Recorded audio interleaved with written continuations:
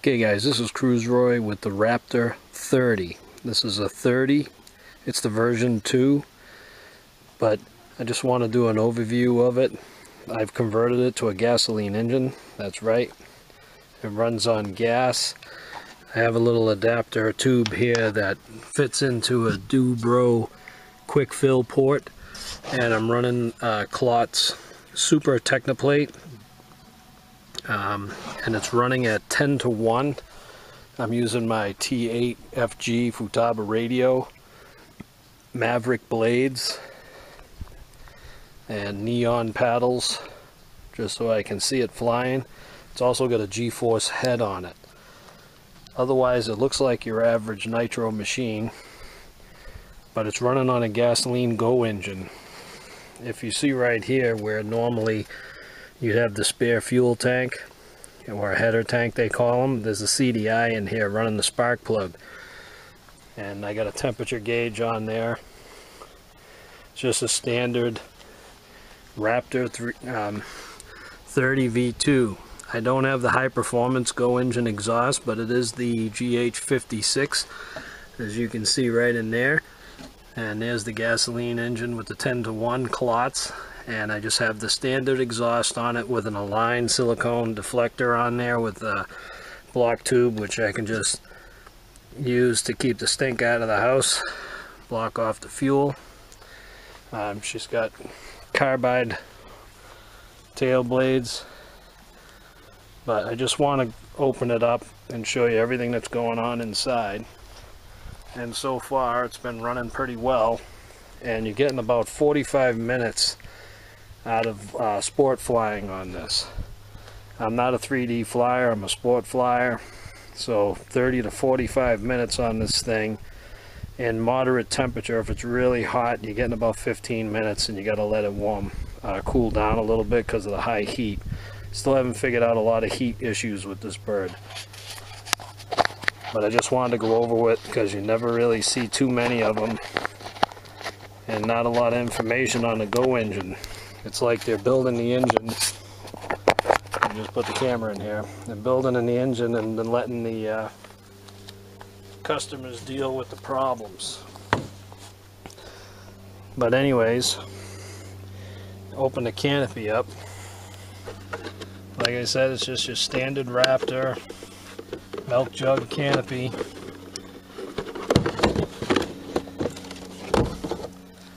I just want to show you how I got it set up now.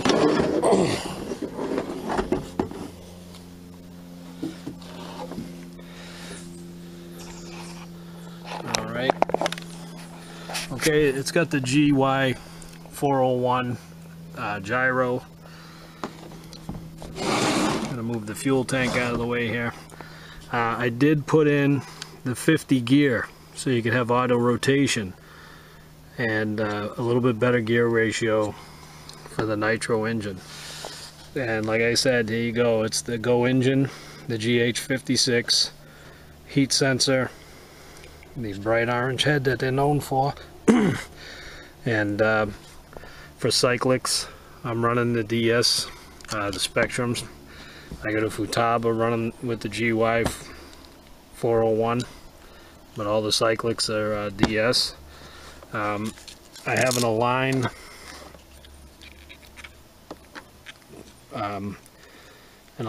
BEC running the power, and it's just running the power, powered down for the servos and the receiver, but the battery has a dual output. Alright, this part right here is for the CDI with the higher voltage lot wires on it, and then this goes right to the to the receiver.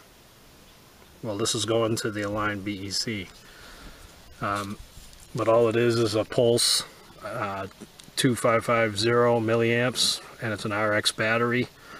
You really got to make sure you're mounted in here good. I've had too many that the batteries come free and you end up crashing. And I also have the 50 canopy bumper mounts here that the 30 didn't have. So it's got a few 50 parts on it, but it's basically a 30 to keep. I just wanted to keep the size down, something for a nice yard flyer. This is the wiring. It's coming off direct off the battery, right into the connectors to the CDI, all tied in with the V2. I designed the header tank. I carved it out to fit the CDI nicely, so it's mounted here off the side, but also keeps it away from your receiver, because if they're too close you get erratic action from that. Alright, I have my needle settings pretty good. I will post them on the forum as soon as I get them a little bit fine-tuned, but she seems to be running really good now. Sounds like a nitro, but it's really not a nitro. And like I said, I'm running the G-Force head, CNC head on this Raptor. You don't really see that head anymore. I just happened to get it from another crashed Raptor. See if I can spin this around. Like I said, mounted the Futaba receiver, the Align BEC, and the battery all up front. Keep it away from the CDI. And here's all my wiring harnesses here, going to all the servos. And for pitch, I have a high-tech, high-speed ball bearing servo for the pitch, and still kept the power starter up there. I did have the tank vented where there's not a lot of information on this gas engine what to do, but I'm feeding it with a piece of silicone here because a gas tubing will burn right off, and then it goes into a little air filter just to catch any, if you get flame out on this, you don't get the spark. So it acts like a little spark arrestor with a little plug here. The reason I plugged this because originally I had a venting system going out, but come to find out it works fine pressurized. You need it pressurized. There's some guys flying this GH without pressure. I don't know how they're doing it because it's like a nitro engine. It doesn't have a pump and needs some kind of pressure in the tank to push the fuel around, but I guess they are doing it. I'm not sure how, but I'm pressurizing. I'm having no problem with pressurization. I'm having no problem with this tubing melting off. This motor gets no hotter than a nitro, and it kind of runs like a nitro. It's just running on 10-to-1 gasoline. So you buy a gallon of gas for about, it's actually a little bit under because you have the mixture to put in, so it's under a gallon of gas. So you're talking right now you can get it for about $2.20, and a gallon of gas runs longer in time than 3 bottles of nitro, which is really good. And this is a nice small yard flyer. It's not that big. I have a Predator and I also have a Goblin Gasser that are pretty huge and they're a pretty big bird to fly, but this is just your basic little tiny Raptor.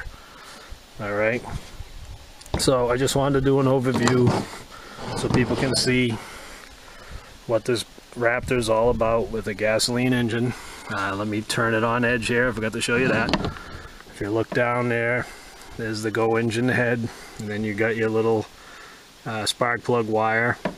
And if you go up underneath, and what I was thinking is right where that head is and the fiberglass frame stiffener is putting an electric fan that would run off the LiPo battery just in case it needed more coolant.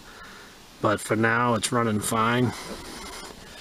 But again, this is Cruise Roy with his Raptor gasser, Go engine gasser, running off 10-to-1 with Klotz super template, 10-to-1, and a Futaba radio. So this is Cruise Roy, and I'm out of here.